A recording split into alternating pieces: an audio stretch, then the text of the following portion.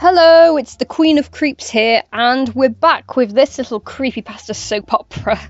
And this is actually take 2 of me recording this because I just realised that my bedroom window was open and my neighbours were outside. So, yeah, that was a bit embarrassing.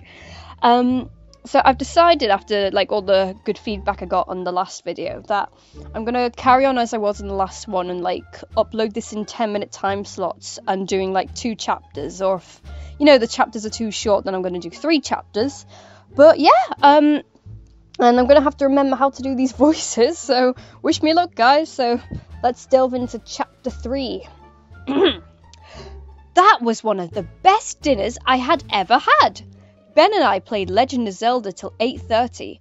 After he beat me at every game we played, I sat and talked with Jack, Hoodie and Slenderman with Smile on my lap. "I assure you, miss," said Slenderman. "Miss Kennel," I replied, "but you may call me Erica." "Ah, Erica. I hope you understand that we can't send those pictures you took to the government." "For fuck's sake, Smile Dog has never been caught on camera before. It would expose us to the overworld," he said, shifting his place. "We can take you home tonight if you wish." "What? No, I'm having so much fun." "Really?" "Yeah, I feel at home here."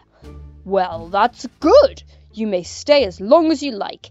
"Really? That's awesome." "So what, you're not gonna how old are you? Because your parents are gonna be worried about you or something."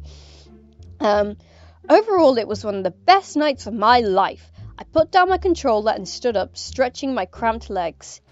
"Oh, can't you play just one more round?" pleaded Ben. "What round? What do you mean? Legend of Zelda isn't a combat game. So you'd beat everybody else up. It's you just do quests and stuff." "Nah, I'm too tired." Walking up to my room, I heard that music again. That sad, lovely violin playing. This time, I decided to check it out.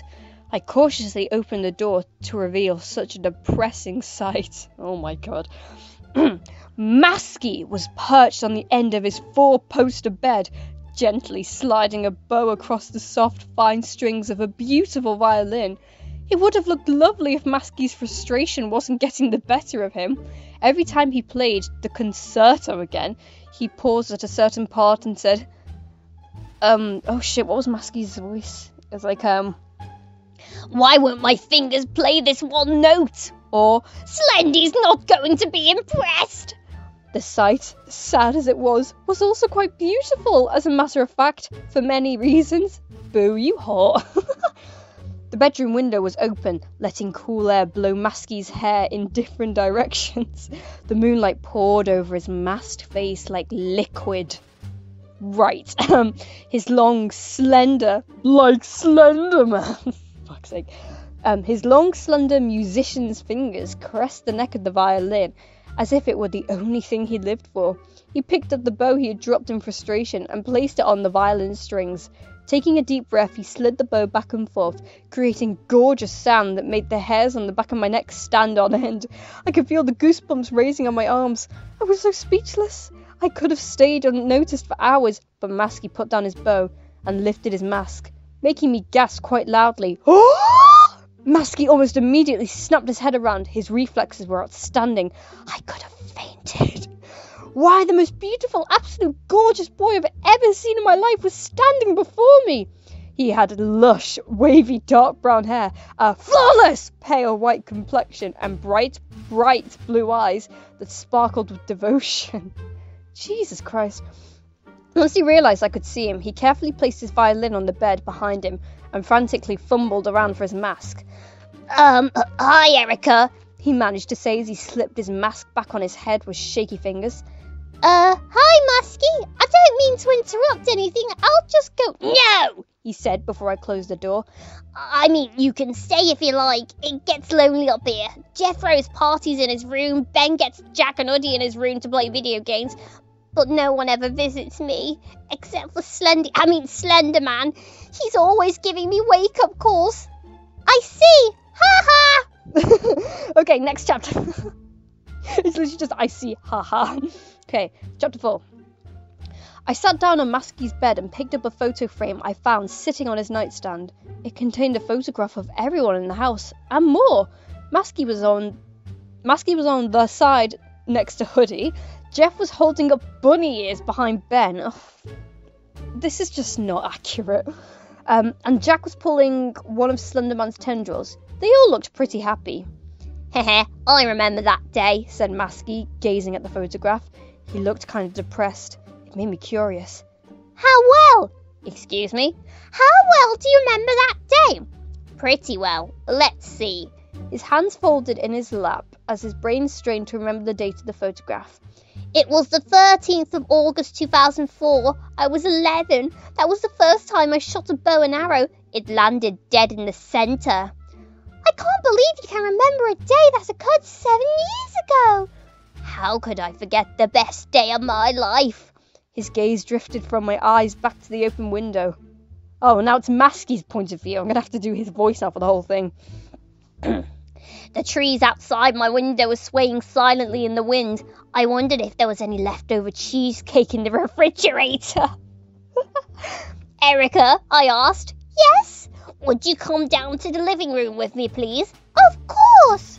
I offered her my hand and she took it. I led her down to the living room where Ben had found a new video game partner. Hoodie was beating Ben at every game they played. Ah! Shouted Ben, throwing the controller at the television screen. Whoa, Ben, I said. No need to rage. Ha ha ha! Erica exploded with laughter. It was hilarious. Ben was turning purple with anger and Hoodie was having a laughing fit on the sofa. I kept slipping out of the voice. Jeez. Now it's Hoodie's point of view. I think the voice I'm doing for Masky was Hoodie's voice, so I'll do, what should I do? Right, let's just do something. Be right back, said Masky. Yeah, let's just do American. Walking briskly into the bathroom. I don't even know who's speaking. Hey, Ben? Yeah? Has Masky taken his pills today? No, I think he's taking them now. I can't make the voices consistent. Are you sure? Pretty sure. I'll check. I took off to the bathroom and knocked on the door. Hey, Masky, can you be... I can't read. Hey, Masky, have you taken those pills today?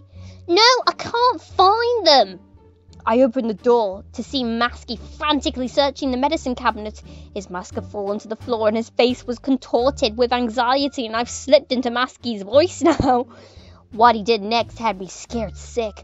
Masky dropped to the ground with his back against the wall. He was coughing so hard there were tears running down his face, though I don't think he noticed. It was so hard watching my best friend, who was like my brother, having a coughing fit on the cold, hard tile bathroom floor with his limbs spasming in odd directions, and all I could do after calling for Slendy was watch and wait for help. Hey, Hoodie, said Erica, coming down to the hall with a wireless gaming controller in my hand. Wanna play Masky? Wanna play Masky, apparently. She immediately dropped to her knees beside him and tried to keep him still.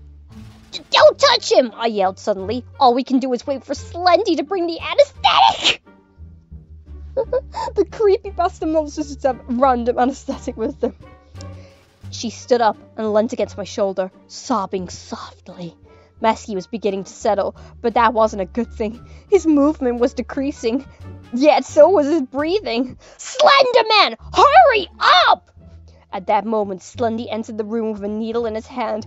He unzipped Masky's jacket and pushed the needle deep into Masky's forearm. After a few seconds, Masky stopped moving completely. And that's chapter 4. What a fucking cliffhanger. I'm not going to read this until I next start recording it.